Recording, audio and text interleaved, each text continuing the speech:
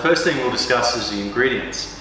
And the most important ingredient for a banana bread is, of course, the bananas. The bananas that I'm using today in my banana bread are Cavendish bananas. Now the secret to a really good banana bread is to use very overripe bananas. Now if you don't have any overripe bananas in your home at the moment, what you can do is take your bananas at 150 degrees on conventional heat, just let them roast for around 25 to 30 minutes. And what will happen is your banana will go this color right here, and it will go very squishy and very soft, and it will represent an overripe banana. The sweetness will concentrate and it will improve your banana bread. So don't make a banana bread with bananas like this, overripe bananas, or 150 degrees for about 25 to 30 minutes, and there is your overripe banana. Now, what we've got is 400 grams of bananas, and what we need to do is mash them with a fork. So with the bananas that I've placed in the oven, what happens is they're very easy to peel. There we are, and we take our roasted banana into a bowl, and we just give it a good mash.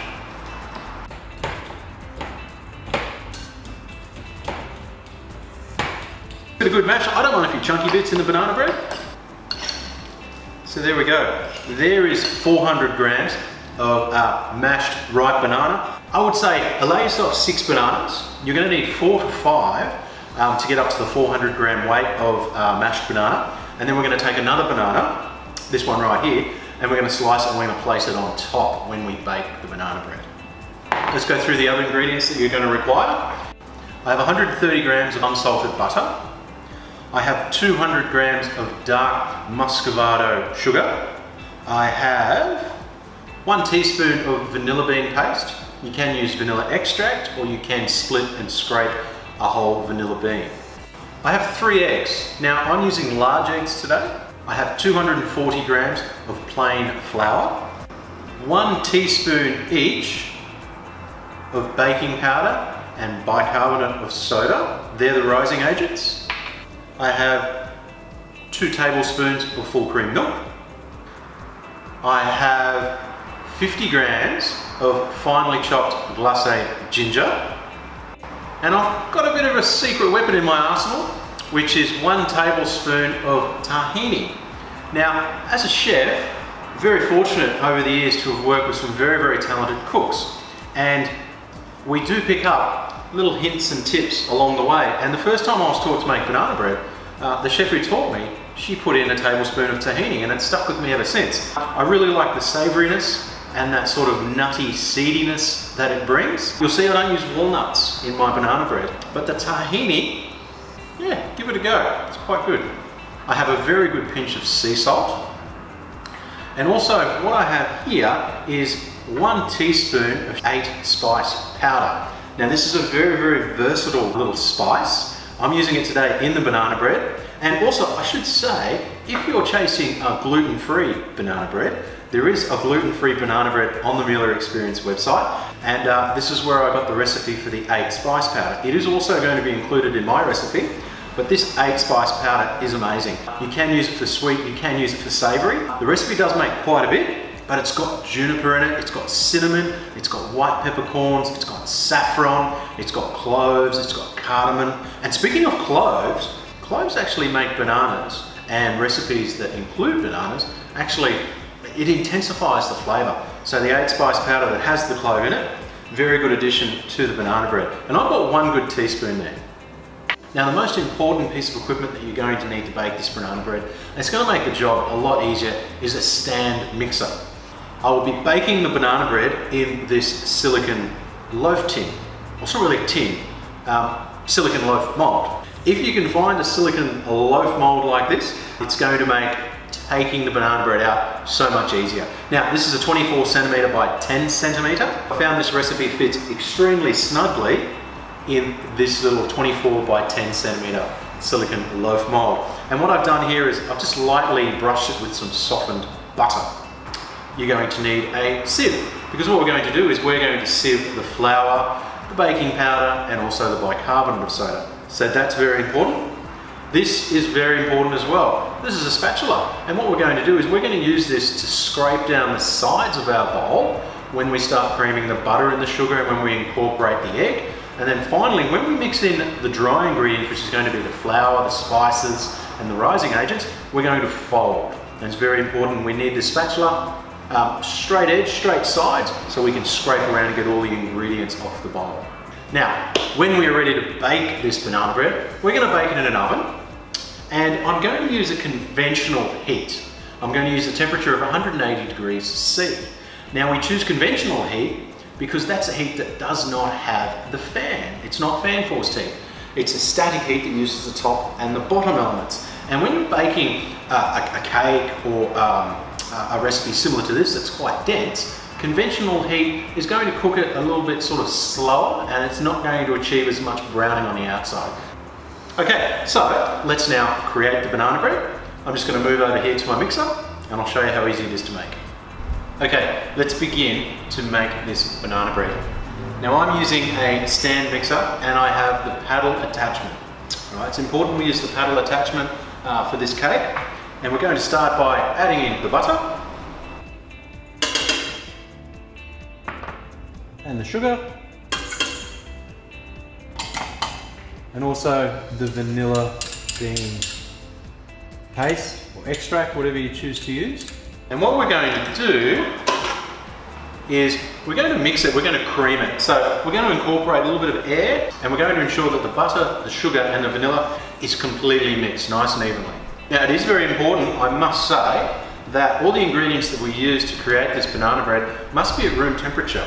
Most importantly, the butter and also the eggs. When the eggs go into the butter, we need to make sure they're the same temperature so they emulsify much easier.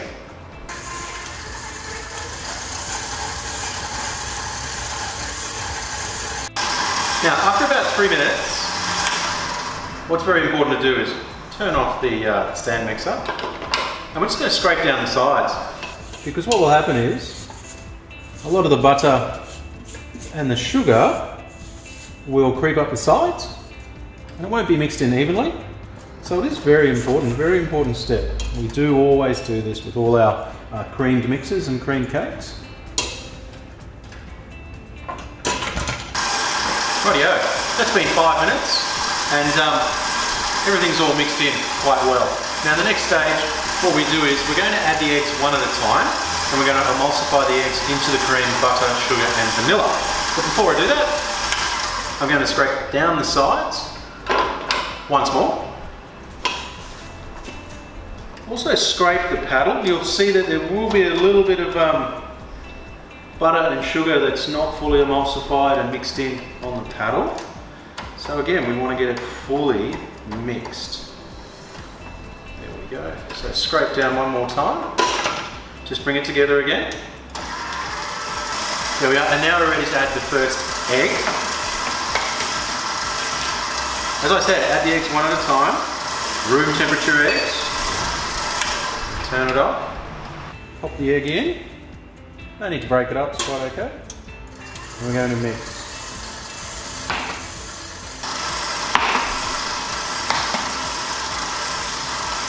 And we don't add the second egg, or the third, until the first and second has been fully emulsified. At first it's going to look like it's split, but just increase the speed a little bit. Coming together now, and I'll turn that off, it might be a bit easier to hear. And also what I'm doing after I add each egg, and it is emulsified into the butter mixture, I am scraping the sides down again, very important. Alright, egg one is successfully emulsified. Scrapey, scrapey, we're going to scrape down the sides again, all around the edges. There we go.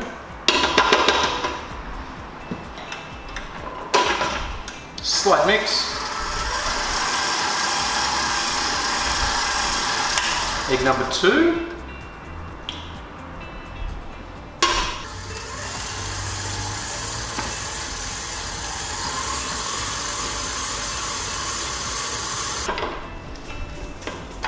Scraping down the sides again after the second egg has been added. Scrape down the paddle.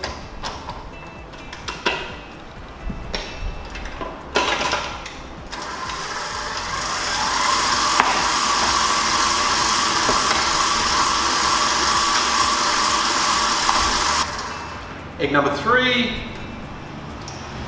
In you go. And bring it together. Okay, 3 eggs are now incorporated and emulsified into the butter, the sugar and the vanilla. Turn it off. Now, we're going to take our 400 grams of our mashed banana, pop that in.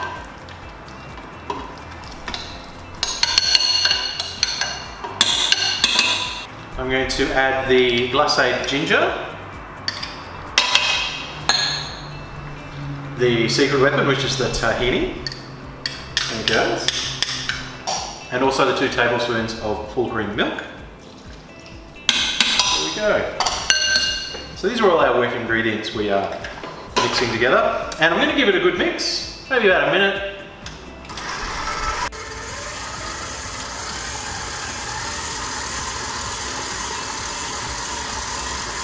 Okay, that's all mixed in. We're going to turn that off. We're not going to use the stand mixer anymore. We're going to fold through the dry ingredients with our spatula. Now it's important when we add the dry ingredients, we keep the mixing to a minimum. All right, we don't want to agitate the gluten and create that those gluten strands too much. We want to keep it nice and soft. Right, so I've just taken the bowl away from the stand mixer. As I said, we're just going to use our hands now to fold through the dry ingredients. So we get our sieve and we're going to sieve over the flour, the bicarbonate of soda and the baking powder. And now we just sieve over. You'll need to push through just a few lumps probably of the bicarb. There we go. Now we add the salt flakes, a very important 8 spice powder. And we're going to stir very gently and we're just going to fold it until it comes together. We'll go from the bottom to the top, scraping the sides. That's it. One more look at the bottom. Oop, a little bit of a doughboy there. It was my first chef used to call unmixed in flour. Get those doughboys out, James. Strange how things stick with you. So all the doughboys are gone. So we are mixed.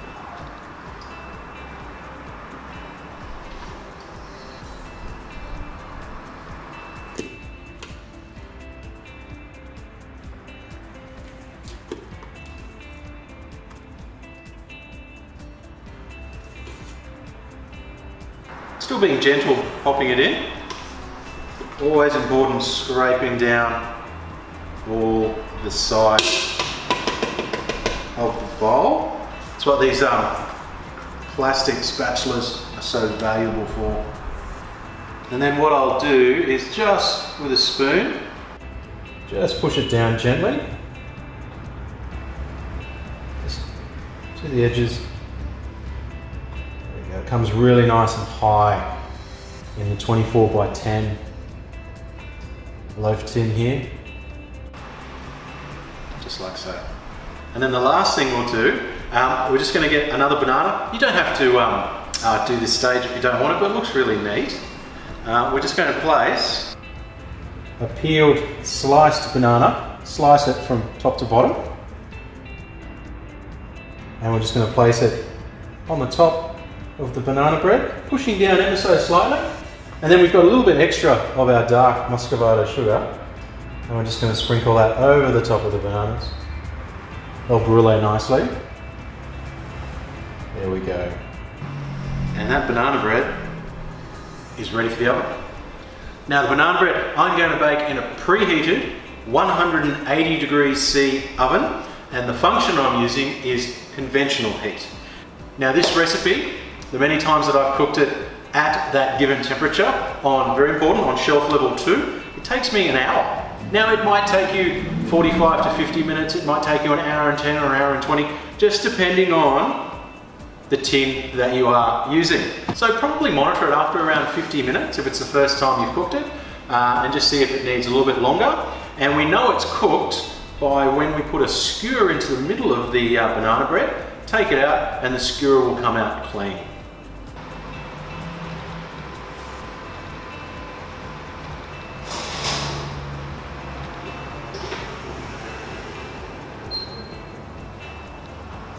There we are, banana bread is finished baking. Now what I'm going to do now is just let it cool in the silicone mold for 15 minutes, and then I'm going to take it out and let it cool for a further probably 30 minutes to 60 minutes before I slice it. Okay, the banana bread's been cooling for 15 minutes. Now I'm just going to carefully remove it from the silicone mold and just let it cool for a further, as I said, 30 to 60 minutes on the cooling rack. Comes out ever so easy with the silicone, it's amazing. And the butter we brushed around the outside has just added to the flavour. So yeah, just carefully, just sitting there, don't play around with it too much. It can break pretty easily when it's still warm. If you want to hook into it now, just be careful. It might be a little bit difficult to slice. It's going to be hard not to because it smells amazing. Please give it about 30 minutes before you slice it, just to be safe. Even 60 minutes to be even safer. So I'm going to leave that there to cool before slicing it. I hope you've enjoyed the recipe. If you do want to find the recipe, please swipe up and visit the Miele Experience websites. It's been my pleasure. There's a really cracking banana bread. Happy cooking. I'll see you next time.